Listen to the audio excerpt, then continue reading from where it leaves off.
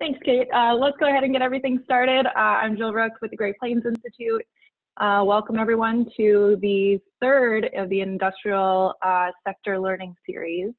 And so this one will be about the chemical sector. So Kate, if you want to go to the next slide, I'll just go through the agenda really quickly. So for today, I'll just provide a couple quick updates on upcoming dates for I3, followed by our chemical speakers presentation. So first we'll hear from Ed Rightor with an overview of the chemical sector. Ed is the director of the ACEEE's industrial program.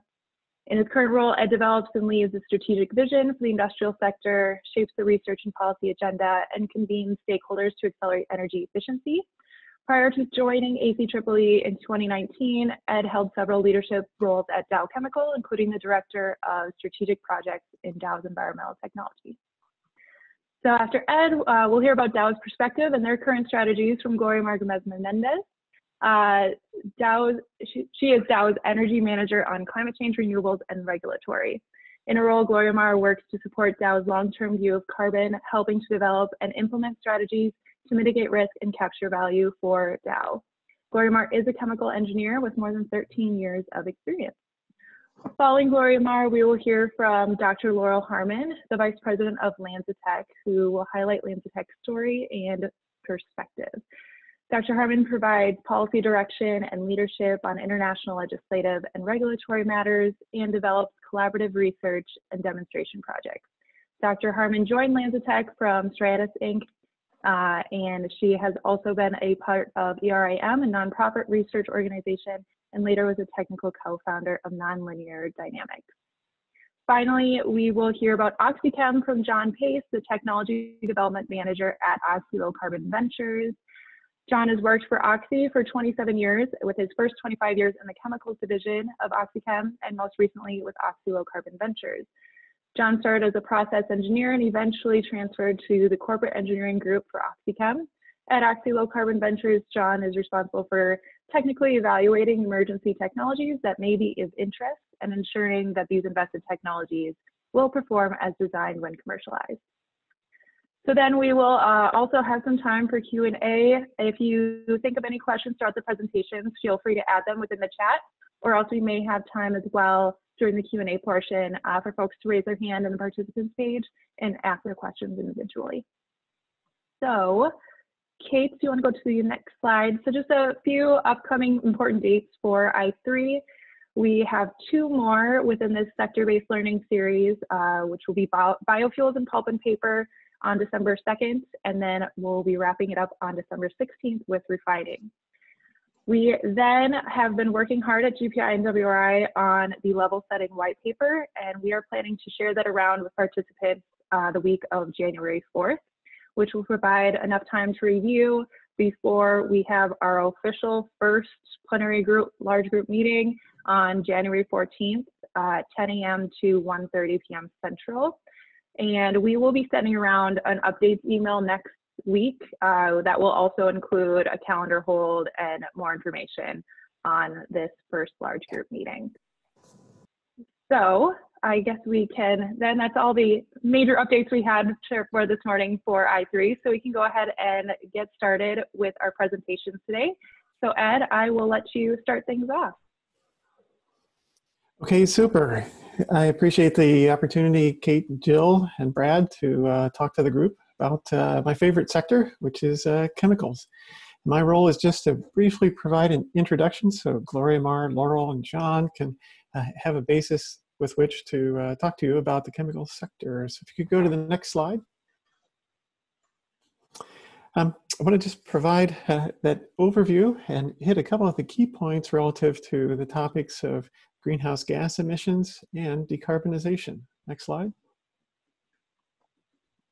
So I'll talk about these areas. I'll talk about how the chemical industry provides solutions for society across a large number of segments, where the energy comes from that the chemical industry uses, some drivers for change, before talking about how to address that change and where technology fits in to address the changes on the horizon, and then close with some of the challenges and opportunities that folks are pursuing.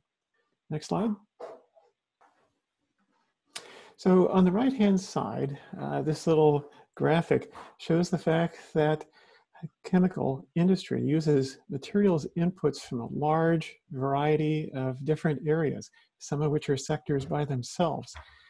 They use a number of those building blocks to transform those inputs into a wide variety of outputs, materials, raw chemicals, and whatnot, which I'll show on the next couple of slides. But you can see, even in the simplistic version, there's a large number of inputs. Those go to a number of different areas, as you can see in the graphic on the left-hand side, not only basic chemicals, specialties, consumer products, and agricultural products. Next slide. Well, this gives you a little bit of a picture of where those products go. On the right-hand side, you'll see a number of different icons. This is representative of how the chemical industry takes these building blocks, elements from the periodic table, and turns them into things that we use every day and which we, in general, take for granted. Things such as materials for automobiles that lightweight the automobiles, improving energy efficiency, products for improving the yield of agricultural products, things that we use in our daily lives, such as cushioning and mattresses and whatnot, and building and construction materials. I'll note that some 96% of manufactured goods directly relate to chemistry. Hence, chemistry is in just about everything that we use every day. Large portion of contribution to the gross domestic product, as you can see, and there's a large number of jobs associated with chemistry. Now, when you think about the number of processes that need to be considered in the chemical industry for improvement on reducing their greenhouse gas emissions, it's not one or two or three different processes. There's over 70,000 different products produced by the chemical industry. Hence, it's a wide tangle of different processes and products and other kinds of things. Next slide. So let me talk briefly about inputs and how the chemical industry uses the energy that comes into it. Next slide. So industry uses a wide variety of energy inputs.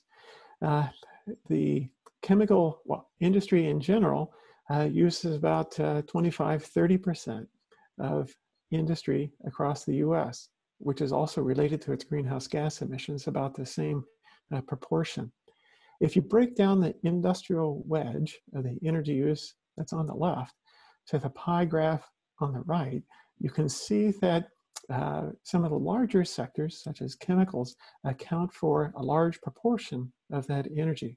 Chemicals, refining, mining are some of the big ones in this space. Next slide. Well, where does the energy come from? You can see that for the chemicals industry, natural gas is a large amount of what comes in relative to heat and power. A little bit of purchased electricity, some petroleum, but mainly natural gas. There's also feedstocks to be concerned with. Next click. Where you'll see that the feedstocks, not only natural gas comes into play, but also ethane and other light hydrocarbons. Now, ethane principally comes from natural gas. So again, you would see that natural gas is a large component of what comes in for the feedstocks as well. You'll note that there is a small amount for heat and power for coal. That's obviously a target for decarbonization to change that out. But principally, the industry, chemical industry, has already transformed, moving to natural gas. And one could ask the question about, well, what else could be done with electricity? I'll cover that in just a minute. Next slide. So there's a number of major processes that come out of the chemical industry. This slide shows a portion of those that deal with catalytic processes.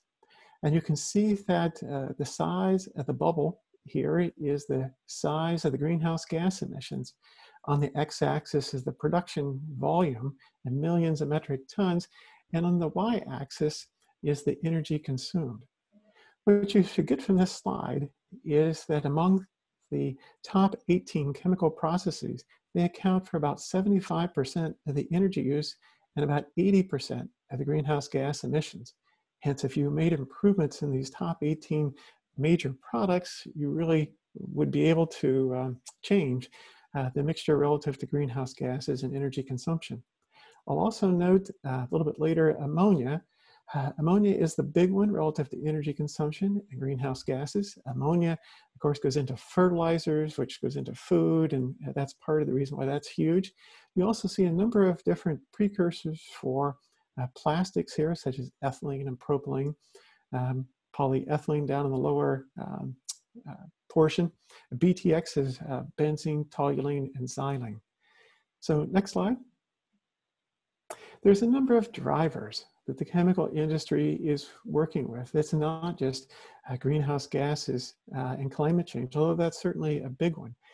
There's transformation in energy systems. Supply chain, of course, has been rocked during COVID, but supply chain challenges occurred before that. There's also science-based goals, of course, which is connected to this topic, water management, and several other different changes that are going on in the chemical industry. My little graphic on the upper right-hand side shows that the magnitude of change is increasing. There's a number of discontinuities that are occurring in the chemical industry at the same time, making change very, very difficult. A number of things have to be balanced. Next slide. So let's talk about the concept of decarbonization relative to the chemical industry. I put on this slide three major buckets of potential change. First, power and feedstocks. One can change the feedstocks coming in. This is where electrification comes in. It's where biofuels comes in. Other low carbon options there include renewable hydrogen, renewable natural gas or RNG, biofuels, and the list goes on. There's a number of different options there. They all have to address the quality constraints, the feed constraints relative to regularity and other kinds of performance issues. But nonetheless, there's a bucket of different options in that space. Now, the chemical industry is a huge user of process heat. And there's a number of opportunities in that space. Energy efficiency is foundational as well as materials efficiency because of the fact that not only does it help to save energy, but it also can provide other non-energy benefits, such as improvement of yield and decreased maintenance, et cetera. Process heat, again, is there. Separations are particularly important, which I'll talk about in just a minute. And on the right-hand side, I also want to point out supply chain is really important here. Very complex supply chains with the chemical industry. And working with supply chain partners is a great way to potentially reduce the footprint of what's called Scope 3 emissions. And that's also an area of continuous improvement throughout this process. There's several different areas. Let's look at some of these in a little bit more detail on the next slide. Okay, let's talk about the technology horizon. This is process heating. If you look at okay, you can go to the next one, which is process heat. This is a cross-cutting opportunity across a number of different industries. For chemicals in particular, you can see that there's a good proportion of relatively low temperature process heat. That's the light blue bar here, 80 to 150 degrees C. That's a prime opportunity for electrification, for substitution of other technologies which are available today, but they haven't been deployed at scale as much as they probably should be. Industrial heat pumps and other things fit into that category. Chemical industry also has a good amount of mid-range heat, 150 to 300 degrees centigrade, and has some in the upper ranges, 500 to maybe 1100 degrees C. That's where hydrogen and others can come in. Next slide. So I mentioned some of the electric technology options, such as heat pumps, but there's a range of different technologies here. My graphic shows At the lower temperature, the lighter colors, multiple options. As you get into the higher temperature ranges, fewer options at this point, some need for development there, but certainly there are some options that could be considered. The issue with the chemical industry is demonstrating these at scale, improving the economics, etc. Next slide. Separations is another large cross-cutting opportunity. Some 40% of the energy use in the top 25 chemicals. We looked at some of those from catalytic, but if you look across all top 25, 40% of the energy spend is associated with separations. Another example, a prime process in the chemical industry is crackers, where they take ethane and they crack it to ethylene. Some 50% of the energy spend for that process is associated with downstream separations. So some big opportunities here in RD&D, particularly using multiple forces, such as the combination of light, electric, magnetic fields, and whatnot. The chemical industry uses a lot of processes on the lower left-hand side of this graphic down below. The idea is to push things more to the right-hand side, which is lower energy, perhaps using transformative technologies. Next slide. So I mentioned transformative technologies. There's a lot of innovation that is going on in this space.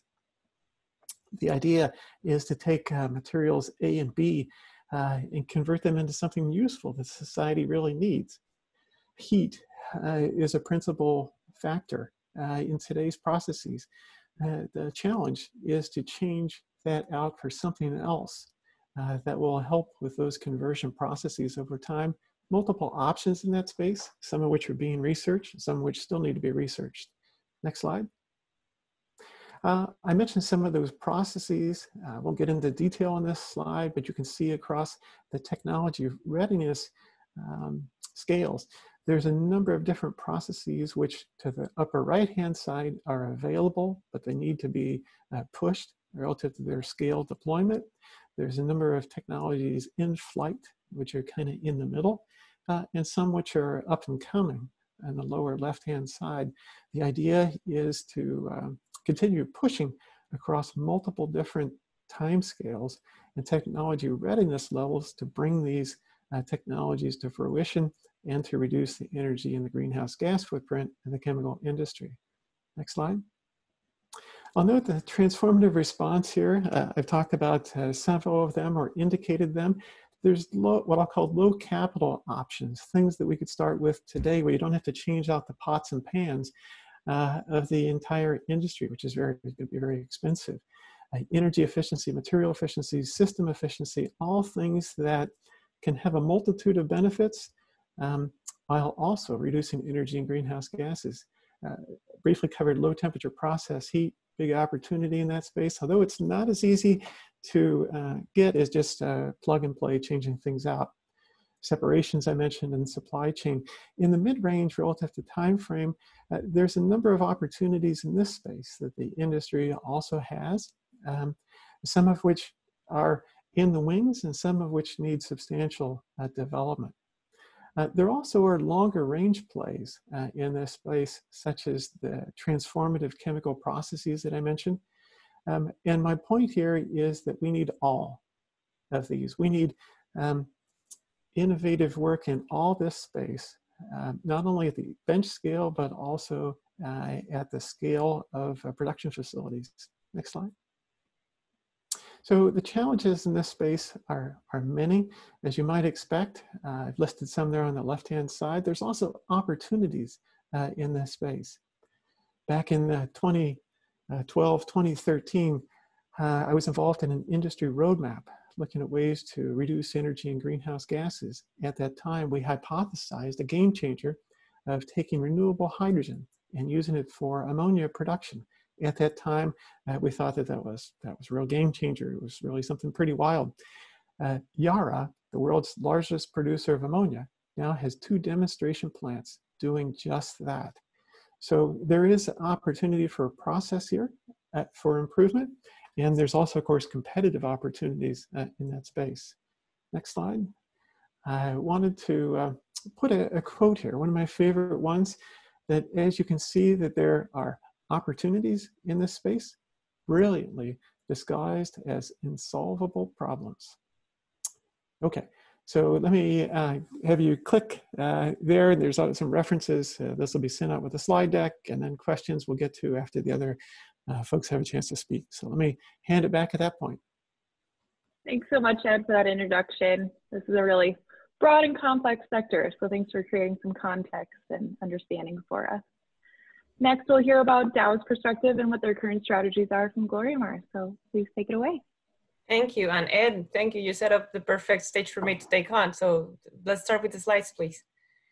Just a little bit of update. I'm an energy policy leader on energy and climate change issues. I changed roles a year ago. Jill, you still have my old role, but it's okay. Anyways, let's start, please. So, please, next, yes. So Dow's ambition is to be, or to become the most innovative, customer-centric, inclusive, and sustainable materials science company in the world. And I don't want to repeat a lot of what Ed just said, but exactly what we do is we take oil and gas and several minerals, and what we do is we make very specific products. We use silicon, nitrogen, propane, carbon, in 3 range of molecules, and 4s, and ethane, and we put them into all the different catalysis, synthesis, crackers, etc.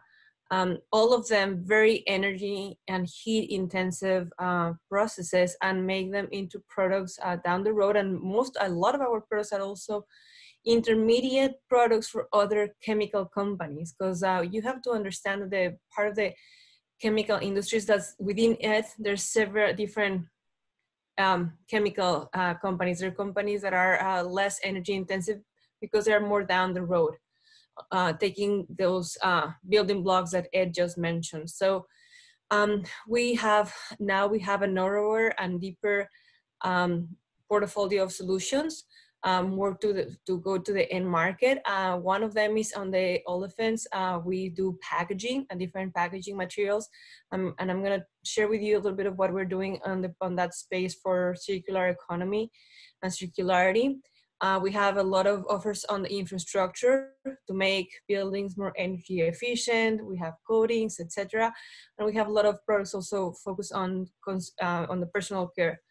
So we are a technology and solutions provider focused on moving our company into the world forward. So in the next slide, I'm going to share some examples on how different products that we offer have different sustainability applications and how they help to reduce emissions. So we have, of course, a lot of coatings, and as I said, a lot of different solutions that go into buildings. For instance, the Dow Seal silicone adhesive that save energy in all these buildings that we see, because they are durable and flexible bond for the glass. We have in the mattressing and bedding, we have our renewable mattresses, which they are made with recycled polyurethane. We have a lot of the packaging that I'm going to be talking about also for the to make recycle ready and help reduce the footprint of plastics.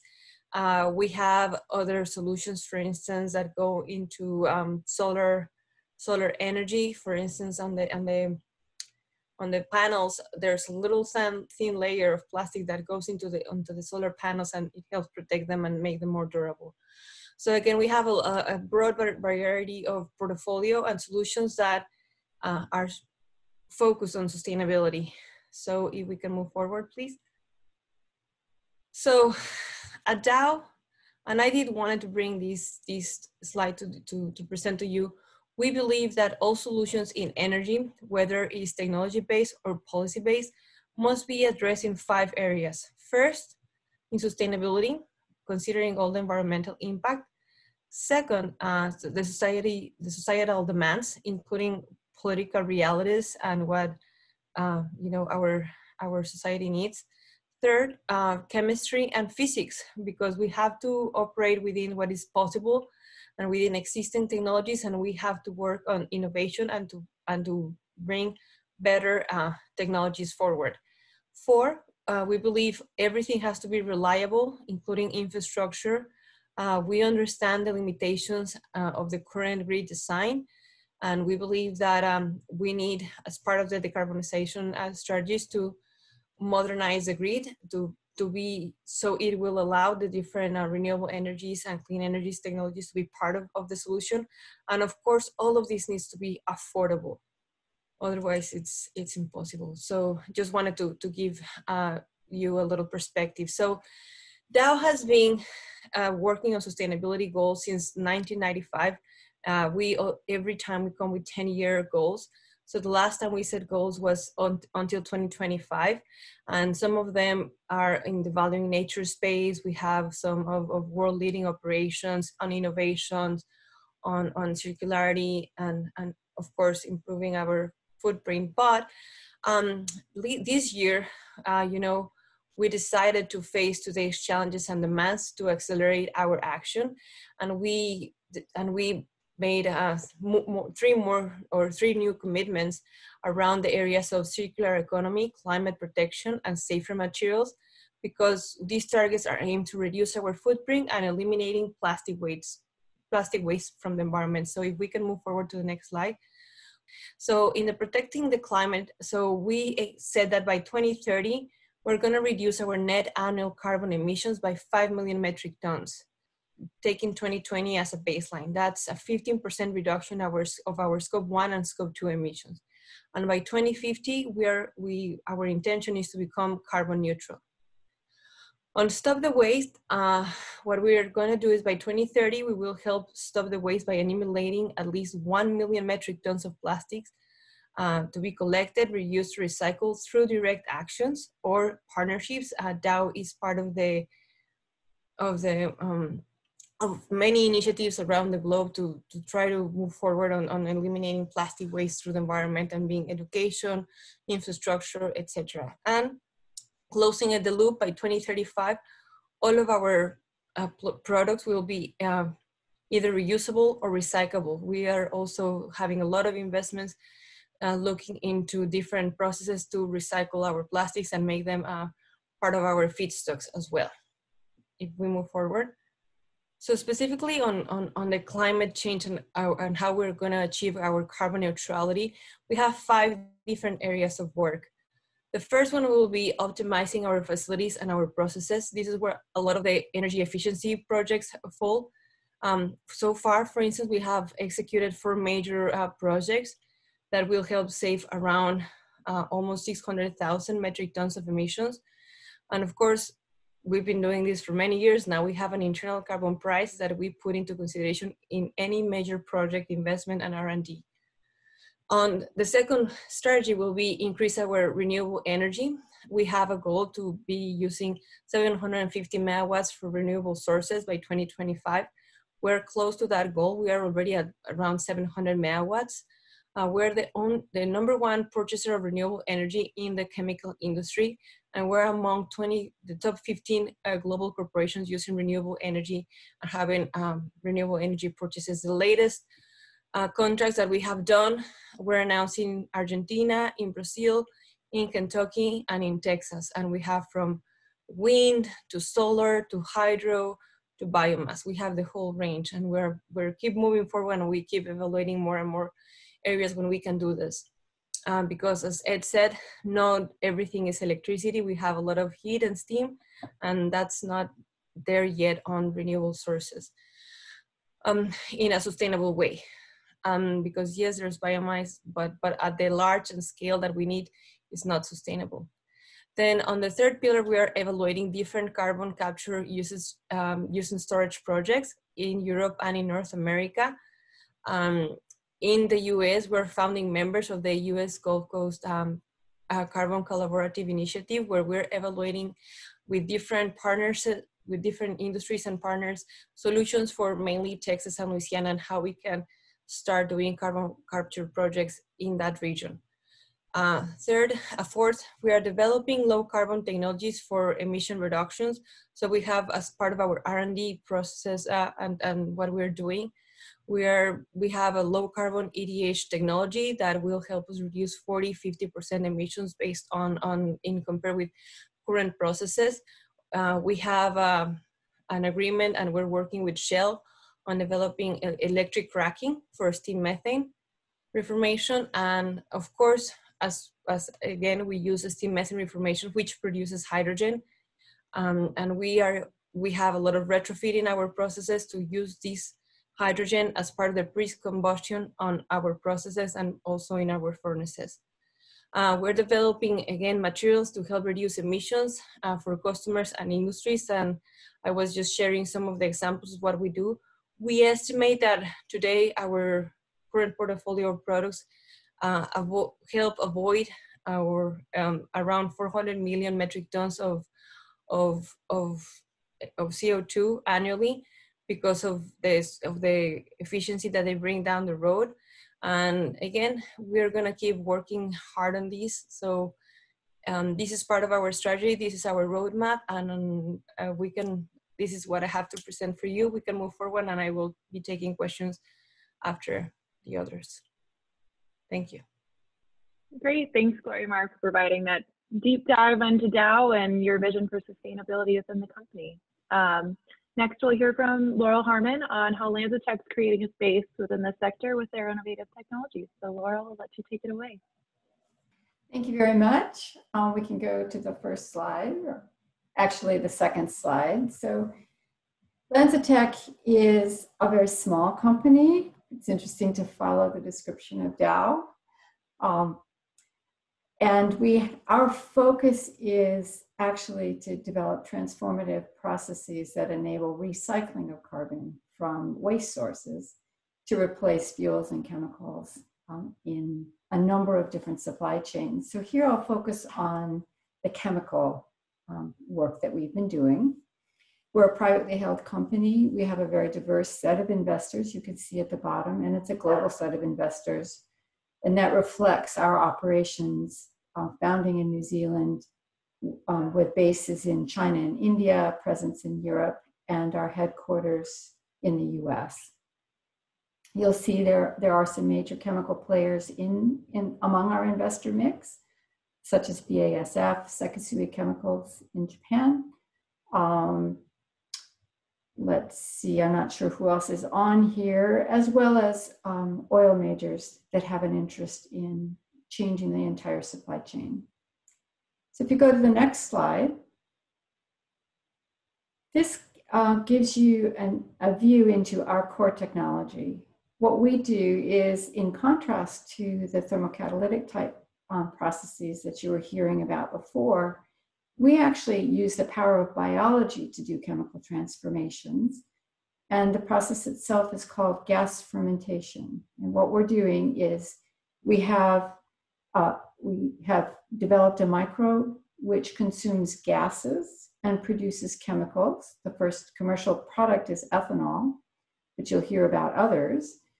And what it's doing is very similar to beer making, except the input is gas and we don't use yeast, we use another process. The input then is, our first commercial input is industrial emissions, and I'll describe that more in detail. If you click again, it's possible to take solid wastes and through a gasification process, produce gases which feed into exactly the same fermentation process to produce the same products. And what we're looking forward to in the future is also scenarios, if you do another click, in which CO2 can be drawn directly from the air and through either CO2 electrolysis or in conjunction with hydrogen from electrolysis of water, again provides a suitable gas stream for the fermentation. So the core fermentation block remains the same. And if you do 3 more clicks, you'll see products. Our first products have been fuels. The spent microbes themselves are actually a high protein product that's going into fish food market. And then I'll talk here about chemicals, which in effect allows us to close the loop. Next slide, please. So this isn't science fiction. We actually have a plant operating in China. This is the first commercial plant. We are a technology licensor, which means that we are not solely responsible than for owning and operating plants, and it's allowing us to deploy broadly. This particular plant is producing ethanol from steel mill emissions. It's located on the site of a steel mill.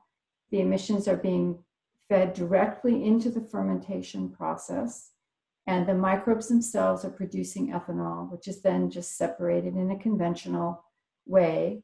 The majority of ethanol is going into the road transport sector in China. However, I'll talk about how some of this ethanol is actually being used in the chemical sector today. So far, it's produced over 19 million gallons of ethanol directly from steel mill emissions, and is the equivalent of 96,000 tons of CO2 avoided from being released into the atmosphere. So this is the first real commercial example of what's called carbon capture and utilization. Next slide, please. This shows 3 more commercial plants that are in construction around the world. At the top is actually a second plant that's being constructed in China, again for ethanol production, and again using steel mill emissions. In the middle is a project with Indian Oil in the Panipat refinery in India, and there we're actually taking waste emissions from a refining operation, again to produce ethanol. And the plant at the bottom is with ArcelorMittal. It's in construction in Belgium, again producing ethanol initially. I'll talk about how plants can switch products. Just to make maybe a data point, the ethanol used in road transport from the ArcelorMittal plant will save the emissions equivalent of 80,000 cars on the road. So it's the equivalent of taking 80,000 cars off the road.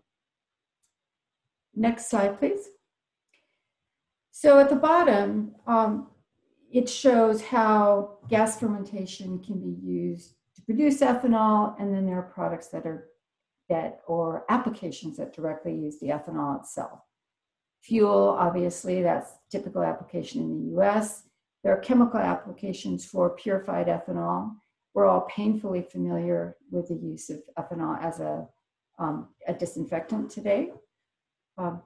So there's a lot more ethanol in our households for non-potable use these days. In the middle are chemical products that can be derived from ethanol. I won't focus on it today, but jet fuel is one which we are commercializing today and building a 10 million gallon per year sustainable aviation fuel plant using ethanol as a feedstock. I'll talk about some other chemical applications though as well. And at the top are new direct fermentation products. So these are cases in which we're producing chemicals from the fermentation by changing the microbes' internal chemistry. So we're modifying the biochemistry to produce new products like isopropyl alcohol. Again, we're seeing that as sanitizers. MEG, which is used in plastics, or acetone, which is has many applications, but includes coatings and plexiglass. Next slide, please.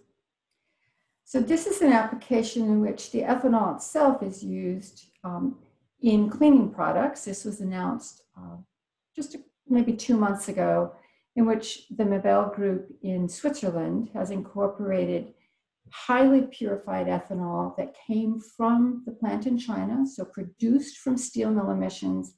They are now putting this into a line of cleaning products. And you can see in the middle, the little label that they're using to say, this is coming from recycled CO2, to highlight for the consumer that this is a different source than the consumer is used to. Could we go to the next slide, please? Here, we show how we can use ethanol as a building block in a different way by first transforming it chemically into ethylene. This is a well-known commercially practiced process, which effectively is taking one molecule of water out of the ethanol, and that leaves ethylene, which you've heard about in both of the preceding presentations, is one of the fundamental building blocks in the current chemical sector. Moving to the left, you then, by creating longer and longer chains, you produce longer olefins. So addressing that entire market. And that is ultimately what leads to the precise combination of hydrocarbons that's needed in aviation fuel, which is the origin of our sustainable aviation fuel technology. To the right, however, ethylene, of course, as you've seen already, becomes a building block in a number of different applications and materials, such as polyethylene plastics or MEG. The next slide, please. So this is a very recent announcement, actually, that in collaboration with the French oil major Total and the consumer products company L'Oreal, they have announced the first commercial packaging in the consumer goods space using polyethylene that was produced again from ethanol that came from the plant in China. So this is polyethylene from recycled carbon emissions. Next slide, please. So PET plastics we're very familiar with in terms of water bottles and other types of packaging. And there are two primary components to PET. One is PTA and the other is monoethylene glycol, or MEG. And that is conventionally made from ethylene going through ethylene oxide as an intermediate. So if you do another click, that dehydration transformation of ethanol to ethylene then allows the ethanol from steel mill emissions to enter this particular supply chain. And we're doing that work with India Glycols in India. Yes, go ahead and do another click. Before I go on though, that is will be transformed into PET at Far Eastern New Century in Taiwan. And then that PET is going into packaging and textiles. I highlight that just to illustrate that for a company that started out focusing on fuels, it's been very interesting to get some insight into the complexity of the supply chains, which obviously Ed and Gloriamar know extremely well. We're getting our taste of it. But I talked about modifying the microbe, and so another area of effort for us that's in an earlier stage of development is to produce that MEG directly in the fermentation process. And we actually the DOE just announced a project in which we will be taking unrecyclable plastics, gasifying them, and then producing MEG, thus completely closing the loop from plastics back into plastics. Next slide, please. So here's an example. I mentioned acetone earlier. Acetone, as I said, has really wide applications. Here, the process change has really significant environmental impacts, as well as the supply availability impact. So conventionally, acetone is produced in what's called the cumene process. The actual primary product of that process is phenol. Acetone is simply a byproduct. And this is a process that has fairly significant environmental implications. We have demonstrated and scaled up production of acetone directly from gas. So another case then, we've modified the biochemistry, we've tuned this microbe. Instead of producing ethanol, it's producing over 90% acetone. And we've demonstrated the ability then to take that microbe and drop it into the bioreactors, which you see behind the graph in that figure. It was producing ethanol from the first microbe. We clean that out, drop in the acetone, and in a very short time, acetone microbe. In a very short time, then it becomes an acetone production plant. So here, in doing that, we've not only changed the feedstock from conventional feedstocks into waste gases. We've changed the process. We're using biological processes, which are low temperature, low pressure. And we have now a really transformative manufacturing capability. If you go to the next slide. Conventionally, the large capital investments are required in many cases to switch products, and therefore it's necessary to predict what the demand will be several years out. By using biological processes in this type of fermentation, if you keep clicking, I said we can drop the microbe into an existing bioreactor. That means the commercial plants that you're seeing can be changed to produce something else. And so we think about that, the bioreactor as the hardware, and then the microbe is the software, which can be changed out. So if you click again, that means a plant that started out producing ethanol can, in a matter of weeks, be changed to produce acetone, to produce isopropanol, or whatever range of products we end up producing. We've demonstrated over 100 different products directly from the fermentation. So one more click, I think. And so what this allows is a different model of manufacturing in which there can be very quick reaction to fluctuations in the market. And by using waste gases and all these diverse inputs, we're also separating the feedstock from the existing commodity markets. So the last slide is just a conclusion illustrating how I said our goal is to recycle carbon, and in doing so, by capturing these waste carbon resources, creating chemical products, and drawing on existing waste plastics, waste materials from society, as well as manufacturing, we create and enable a fully circular economy. And we're certainly hoping that that becomes the future. Thank you. Thanks so much, Laurel, for describing all of LanzaTech's great processes.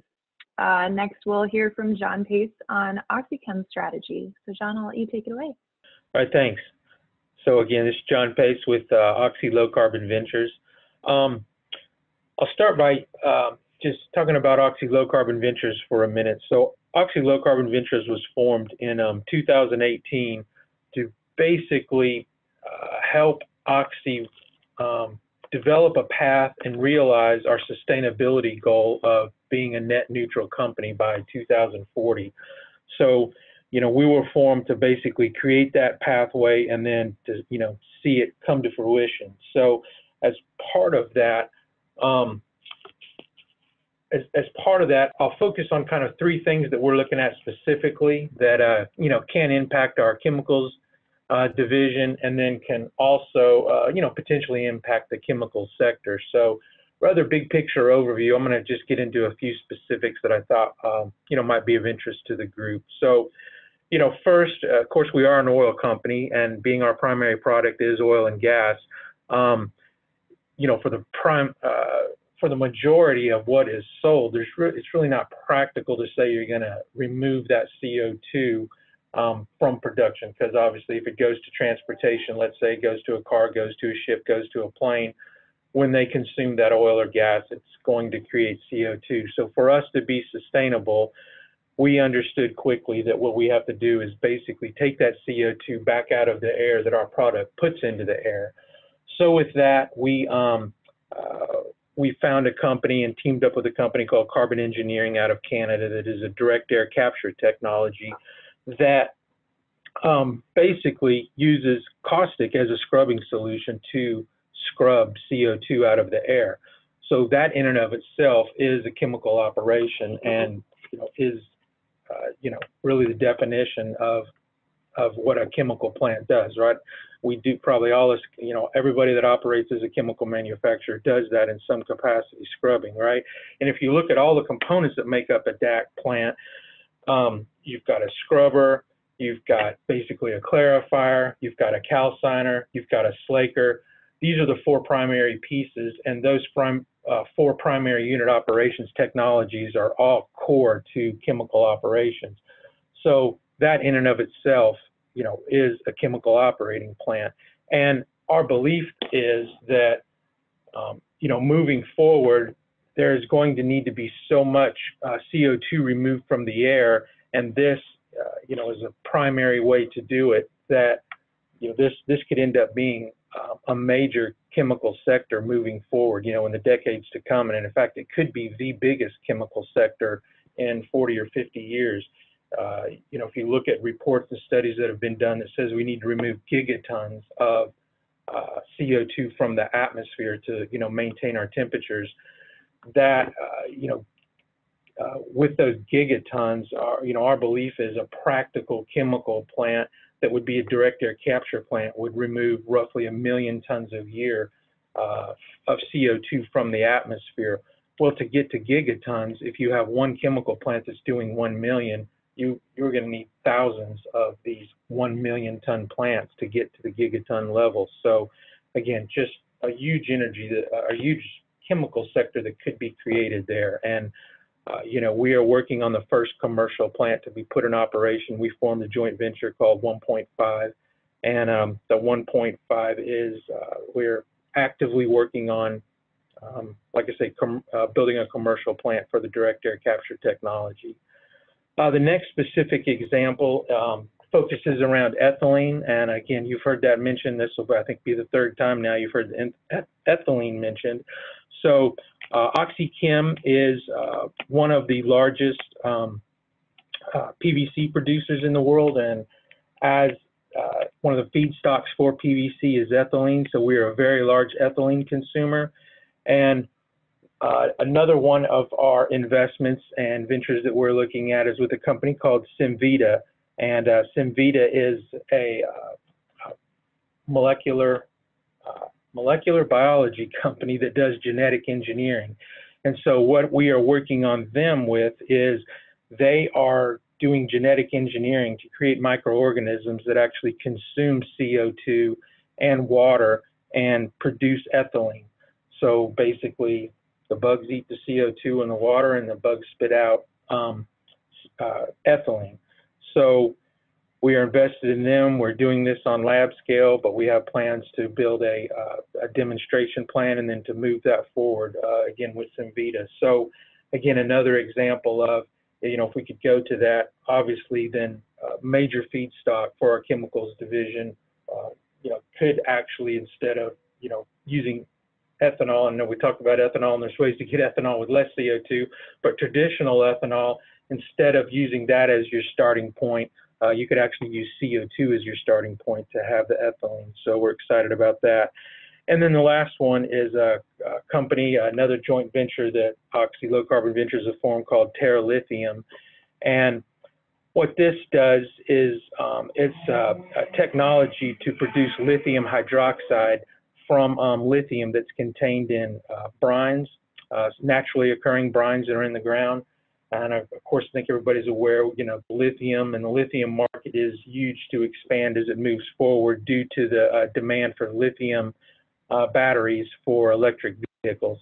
So you might say, well, why would Oxy want to get into the lithium business? Because obviously, if we go to electric cars from gasoline cars, well, we're not going to buy as much of the oil that we sell. Well, as OxyChem, we are one of the largest chlor-alkali producers in the world, and lithium hydroxide is actually a natural extension of that.